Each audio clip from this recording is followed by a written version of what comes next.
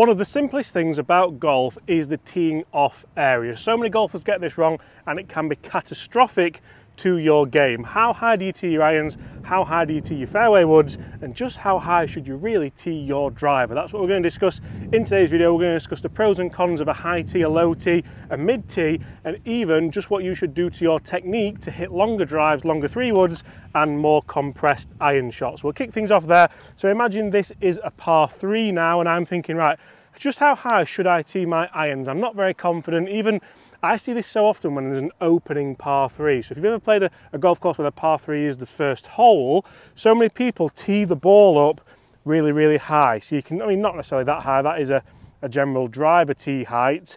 But even as we move to this middle ball, that is too high for an iron. You do not want the ball to be kind of over the bottom few grooves of the iron here. We want to make sure that you are going to compress this ball down. The issue being, if you do have a really, really high tee here, generally what you'll see the golfer's body do is you'll load up okay, and then you'll think, right, I've got it teed up nice and high, I'm going to get this ball nice and straight down the fairway.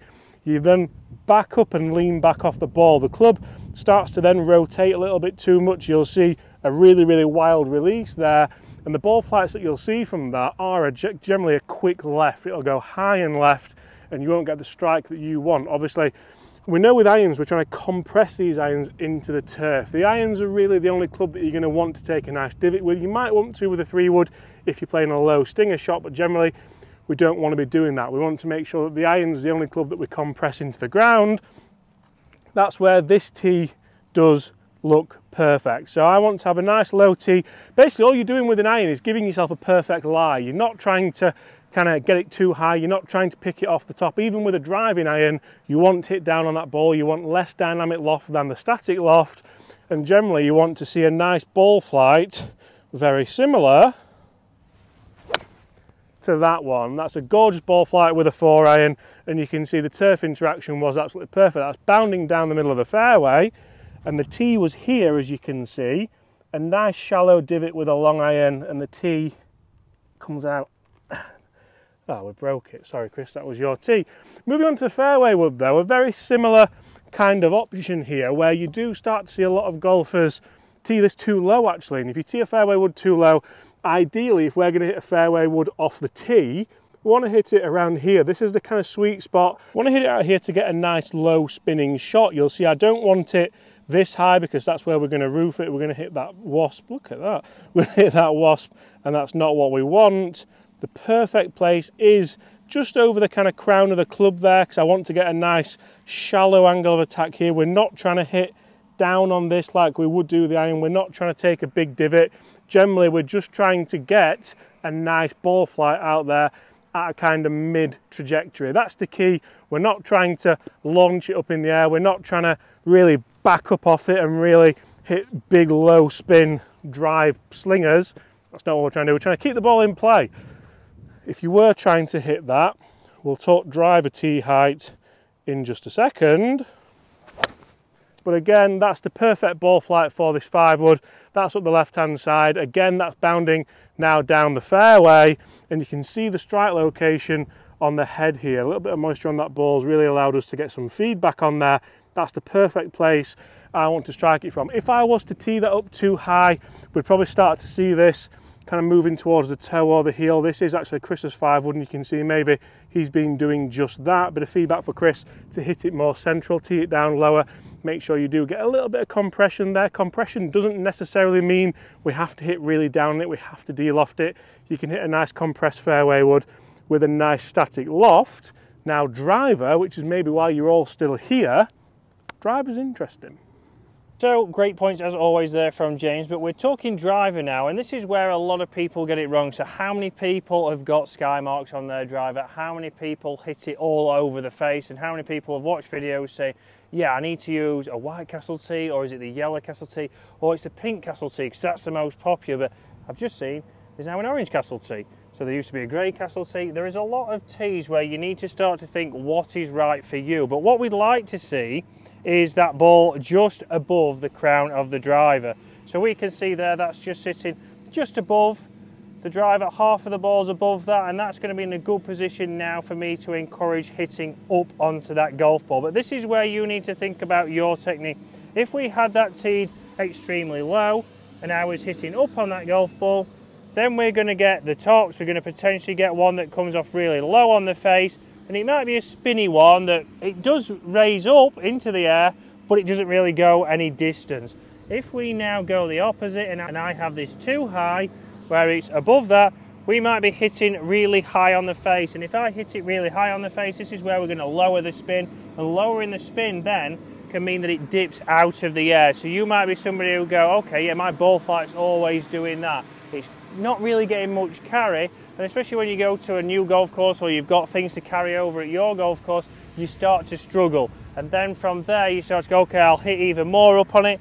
We hang back. All we then do is launch it really high and it still goes no distance. So you have to know for you exactly where you feel comfortable and where you start to hit the ball on the face. A good thing to do here, is a silly thing to buy, is foot spray, where you can spray the face. You'll have seen a lot of YouTube videos where we've put a little bit of white spray on the face to start to see where you're striking that. If you've got something like that, or you can wet the face before you hit a shot, and what you'll then be able to do is start to see where your strike pattern is. If you use your normal tee, you'll then be able to go, oh, actually, I've hit 5 drives here and they've all been lower centre. That's maybe why they're spinning up. I might just need to lift that tee a little bit so it gets it closer to the middle of the face. And this is things that you can do to start to understand why you might be losing distance. We want to optimise distance. We want to make it easy as possible. And that's what we can do on the tee. We're using a tee to get that little bit of advantage. So let's make sure you're taking advantage of it all and not losing distance because you're not using the correct tee height. Once that's the correct tee height,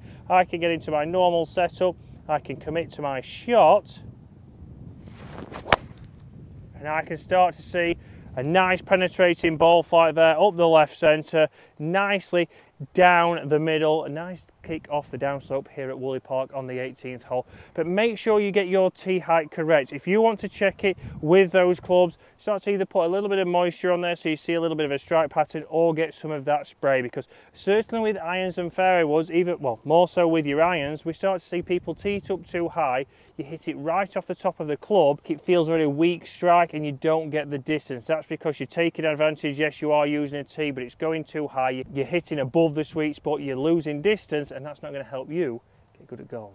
So guys, a really good tip there from Chris about driver tee height. One bonus point I really wanted to get in for you guys here is the differential between your iron swing and your driver swing. That's the big difference, why we tee the driver so high, why we tee the iron so low, if at all. A lot of people do like to just kind of throw a ball down on a par 3.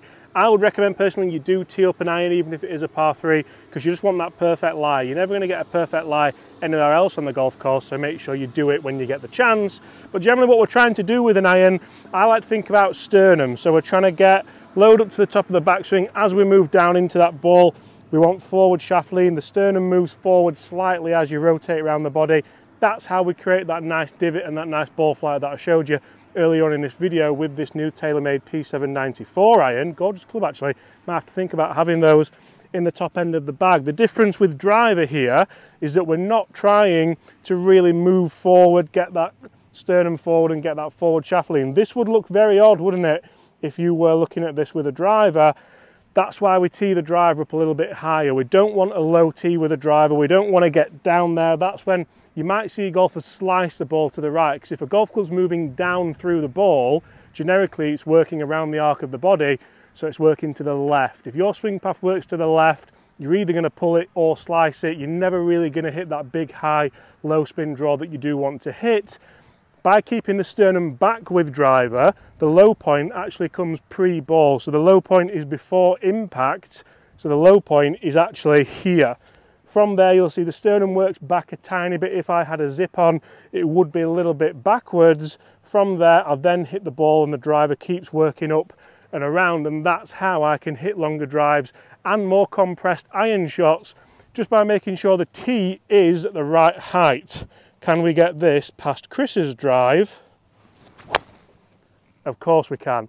Guys, thanks so much for watching. Make sure you do smash that subscribe button if you want to get good at golf. And apart from that, we'll see you all at the same time tomorrow. Do us a favour, invite a friend to this channel, throw a like on this video if it's helping you get good at golf. And apart from that, Bye.